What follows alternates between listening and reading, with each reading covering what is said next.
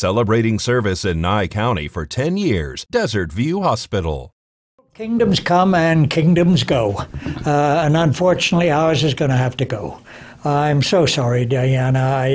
It was a dream of mine to see the kingdom come to fruition. We had so hoped to provide a community center here, and I'm so delighted that we were able to provide all those children at Christmas, thanks to your good selves and everybody else who chipped in and helped.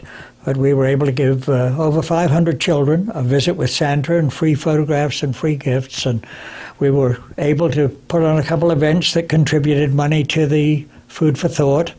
All in all, it's been an experience. But we just couldn't surmount the differences. Our road's been blocked off since we've been there, as you no doubt know, with the water main break. We had promises from local entities that never materialized, despite all their promises and commitments. As negative as it may sound, I would be reluctant to recommend Pahrump to any business. It's so hard, Deanna, to set up here and to get started. We're going to try and stay. I'm out searching for somewhere to relocate if we possibly can.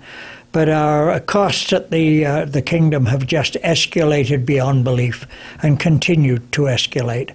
And without at least some additional financial support or backing, I don't think we could survive. And the owners have been magnanimous in letting us out of our lease.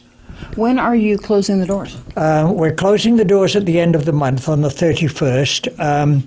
Between now and then, we're going to put everything on sale, so there'll be bargains galore at the Kingdom. All my Egyptian collection, I've just knocked 50% off, so anyone who's into Egyptology, it's a great opportunity to get some nice pieces. And then, as I say, hopefully within a matter of weeks, if we can find the right location, we'll be up and running again. I don't want to leave Pahrump. For some reason, I've fallen in love with it.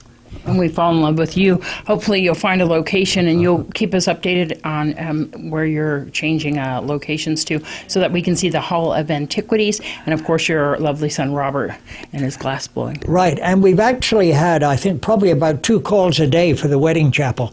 So we're going to try and retain the wedding chapel as well and keep that going. So if everybody makes a note and come on in, say goodbye and say hi, and take advantage of the sale for the next 3 or 4 days. Right there on the corner of Homestead and Highway 160? Absolutely. Thank you, my love.